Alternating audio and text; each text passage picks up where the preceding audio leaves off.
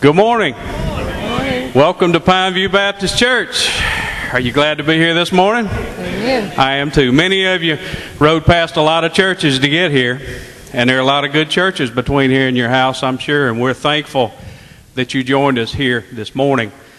As you can see, Wayne's not here this morning. Wayne and Stephanie are out taking a little vacation time, and hopefully they're getting rested up and relaxed. And Wayne always makes a point to tell me while he's gone that at the exact time the service starts, he and Stephanie are praying for us, praying for me as we lead and this choir and for us. So I just tell you that, so if you would, just reciprocate and just pray for them as they're on their vacation for rest and relaxation, and that they come back charged up and ready to go. Y'all ready to sing something this morning?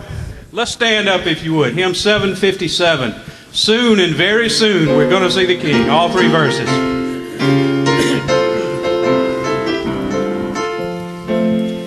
Soon and very soon we are going to see the King. Soon and very soon we are going to see the King. Soon and very soon we are going to see the King. Hallelujah, hallelujah, we're going to see the King. No more dying there, we are going to see the King. No more dying there, we are going to see the King. No more dying there, we are going to see the King. Hallelujah, hallelujah, we're going to see the King. Amen. You know that's going to happen one day, folks, sooner than we think probably. We're looking for Him's coming. We are glad to see each and every one of you here today. And if you're visiting with us today and you've never filled out a visitor's card with us, would you please slip up your hand for just a second? Hold it there and let these men get to you. Please fill that card out and drop it in the offering plate that we might have a record of your visit with us here today. Let me encourage you to come on Tuesday morning for our 10 o'clock prayer time, Wednesday night. We had a great time this past week. It looked like homecoming back there with all the food and pastries and different things, and we had a great time, and we appreciate everyone helping with that. But this week we're going to feed on the Word of God. So you come. I'll be Brother Lee Day is going to be speaking for us Wednesday night and singing also. And Lee will bless your heart, as you already know. So let me encourage you to come and be a part of that. Let's bow our heads together now for prayer. Our Heavenly Father, we do thank you and praise you for the privilege of being able to gather here in the house of God. Lord, we thank you for every person who's walked through these doors today. And Lord, I pray that they are here for no other reason but to worship you. And Father, as we fellowship around this communion table today, Lord, Father, may we remember afresh and anew what you did for us on Calvary. Lord, may we never, ever be ashamed of the gospel of Jesus Christ.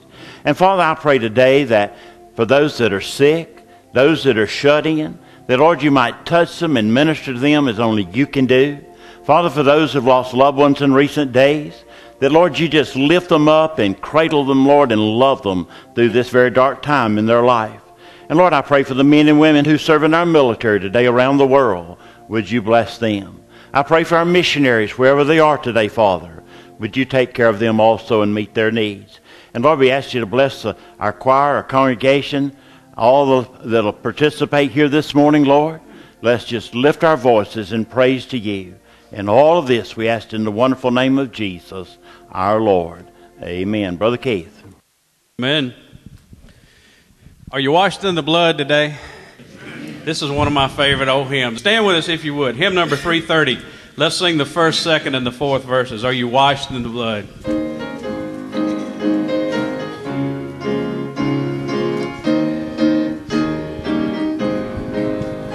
Have you been to Jesus for the cleansing power? Are you washed in the blood of the Lamb? Are you fully trusting in His grace this hour? Are you washed in the blood of the Lamb? Are you washed in the blood, in the soul-cleansing blood of the Lamb? Are your garments spotless? Are they white as snow? Are you washed in the blood of the Lamb?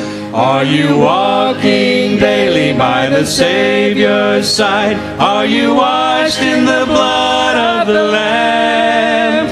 Do you rest each moment in the crucified? Are you washed in the blood of the Lamb? Are you washed in the blood, in the soul-cleansing blood of the Lamb? Are your garments spotless? Are they white as snow? Are you washed in the blood of the Lamb? Lay aside the garments that are stained with sin, and be washed in the blood of the Lamb.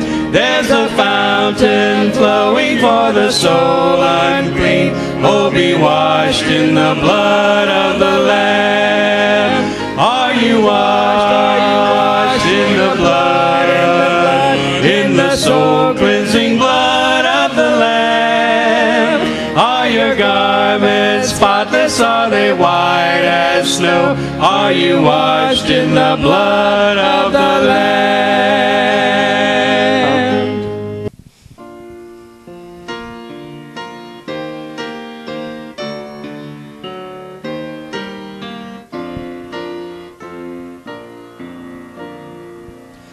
Be not dismayed, whate'er betide, God will take care of you. Beneath his wings of love abide, God will take care of you. God will take care of you through every day or all the way. He will take care of you. God will take care of you. Through days of toil when heart doth fail, God will take care of you. When dangers fierce your path assail, God will take care of you. God will take care of you through every day or all the way. He will take care of you. God will take care of you. All you may need, he will provide. God will take care of you. Nothing you ask will be denied. God will take care of you. Sing it with me, church.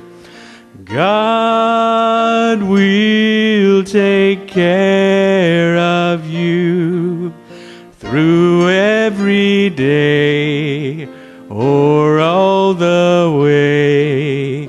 He will take care of you. God will take care of you. God will take care of you.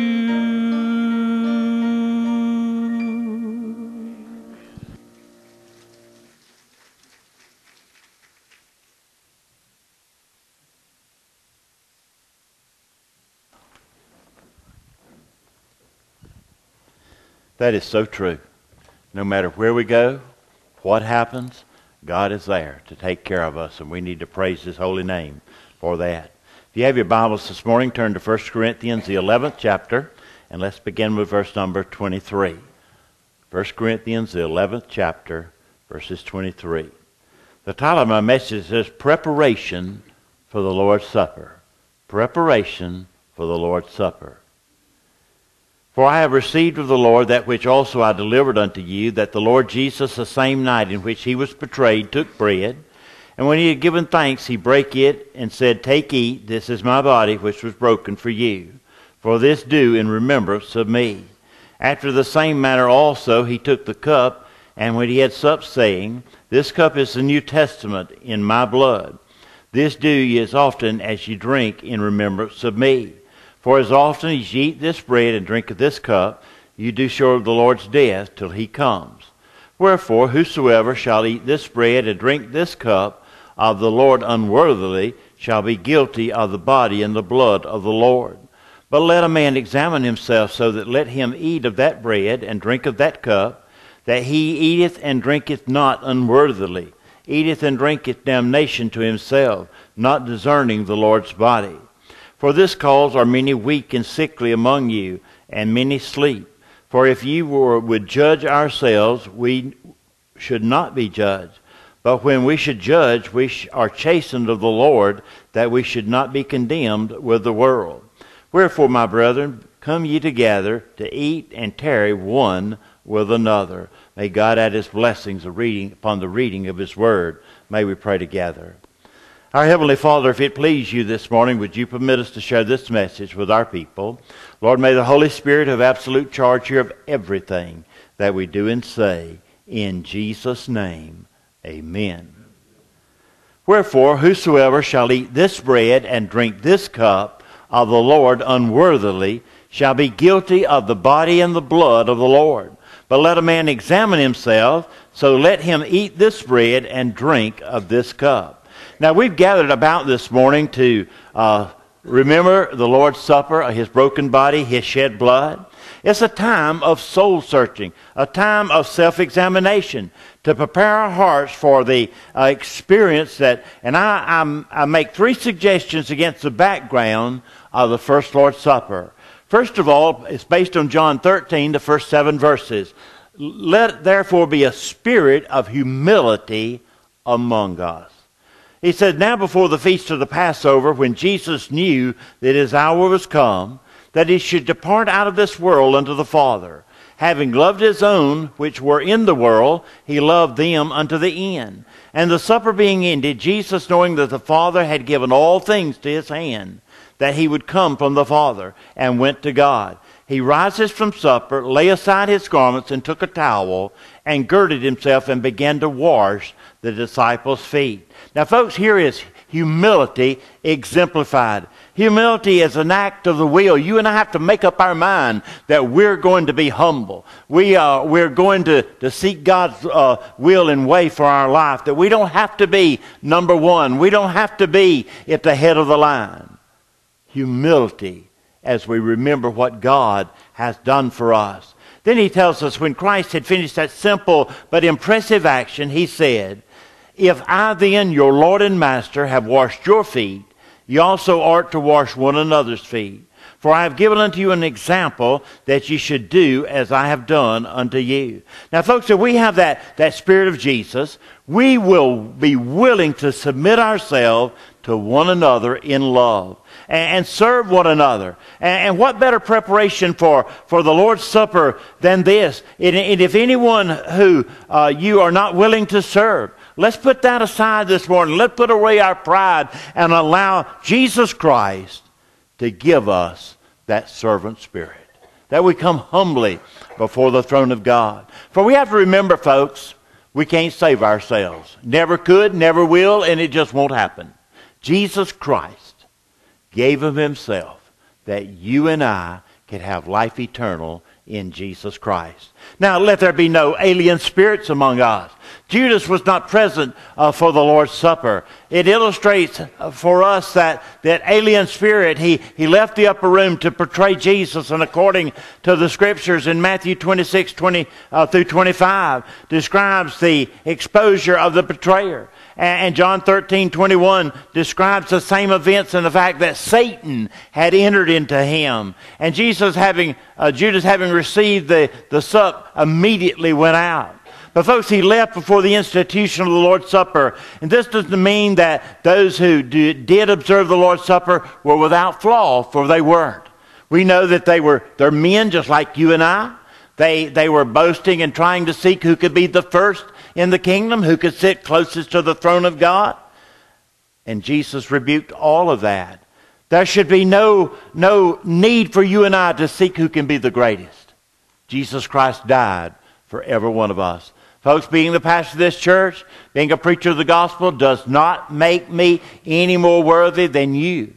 It doesn't make me need to get any closer to the throne of God than you do. We're all equal in the sight of God. Jesus Christ died for every man, woman, boy, and girl. And the only way we get to heaven is the blood-washed way of Jesus Christ. There should be no disobedient spirit toward God. No walls between us and others. And the true spirit should be one identified with Jesus' death. And we need to examine ourselves this morning for that spirituality, that there's no alien spirits among us. Then let there be a spirit of love among us. The heart of Jesus was filled with love. John 13:1 says, having loved his own, which were in this world, he loved them unto the end. He also commanded his followers to love. He said, a new commandment I give unto you, that you love one another, and by this shall all men know that you are my disciples. And if you have loved one another, God will bless. Love was a sign of being a disciple of Jesus Christ. We cannot properly observe the Lord's Supper if we do not have love one for another. And folks, that means loving people sometimes who are unlovable. It means loving some people sometimes that just don't love you and I. Amen. But we have to love them anyway. We don't have to like what they do, but we have to love their soul because Jesus Christ loves them. E.A. Johnson, the former Secretary of the Navy, told a lesson that his father had taught him regarding love. He said, one day I came home crying because another child had taken my bicycle and gave me a thorough whipping. When I got home, I told my dad about this, and he said, well, let's go down there. We're going to teach this boy a lesson. That sounded great to me. And we went back, and Dad asked the fellow, said, did you take my son's bicycle? The boy admitted that he had. He said, in that case, we're going to teach you a lesson today. We're going to forgive you. And then we're going to love you. Now that will teach you a lesson. The little boy said, Dad seemed to have flipped his lid. I wanted to see blood. Instead, I saw a love coming down from him. Not until I got to be a grown man did I understand the lesson in the power of love. Amen, folks. We need to teach others to love. We need to have that forgiving spirit and forgive. Our Heavenly Father forgave us. There's not a one of us sitting here today that's not a recipient of the blessings of the forgiveness of God. Every one of us. And we have no reason to get high-hatted. We don't need to get holier than thou, because the Word of God says they were all as filthy rags in the sight of God. We've just been saved by the grace of God. Amen. And we need to remember that. And we need to have that forgiving spirit in our hearts. Now, in observing the Lord's Supper, it's essential that we show humility, we follow fellowship without alienation, and the love of Jesus in us for others. And when we do that, folks, we're beginning to eat the bread and drink the cup of God worthily. With every head bowed and every eye closed, as the musicians play, I always give you time to humble ourselves and ask God to forgive us and cleanse us of any sins in our heart. And really mean it, folks. Because this is serious business up here. We're not just drinking a little cup of juice and eating a little piece of bread, but we're remembering what Jesus Christ did for us on Calvary. Afresh and anew, that He died for our sins. That He sits now at the right hand of the Father to make intercession for us. So with every head bowed and every eye closed, and every Christian for just a moment praying, and then I'll close it out in just a moment.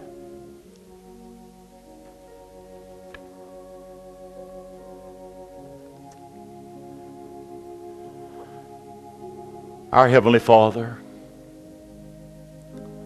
we thank You that we have this opportunity, Lord, to partake of these elements on this table, to remember afresh and anew what You did for us on Calvary. That, Lord, You saved our soul. You washed our hearts in the blood of Jesus Christ and cleansed us and established our going. And Lord, I pray today that we'll have love one for another. That, Lord, we won't have that alien spirit that we want to alienate ourselves or anyone else from the gospel of Jesus Christ. That, Lord, You forgive us of all of our sins. Lord, if there's anything in our hearts and lives today that would hinder us from being unworthy to come around this table, would You please forgive? Put it in that sea of forgetfulness, never to be remembered again. Thank You for what You're doing in Jesus' name. Amen. We'll ask our deacons, if you would, to come forward, please.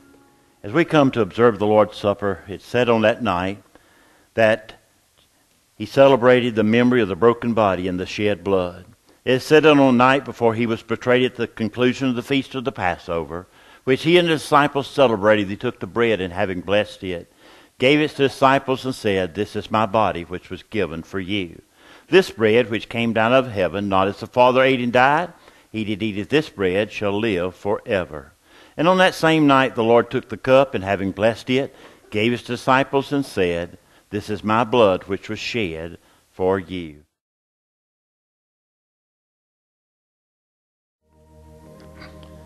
And according to the law, I almost say that all things are cleansed with blood, and apart from the shedding of blood, there's no remission for sin. But if we walk in the light as He is in the light, we have one fellowship one with another, and the blood of Jesus Christ, His Son, cleanses us from all sin. As you often as eat this bread and drink this cup, you proclaim the Lord's death till He shall come. After the Lord and His disciples had ate the bread and drank the wine, celebrating the first Lord's Supper, it is said they sang a hymn and went out. May we stand together and sing, "Blessed Be the Tide."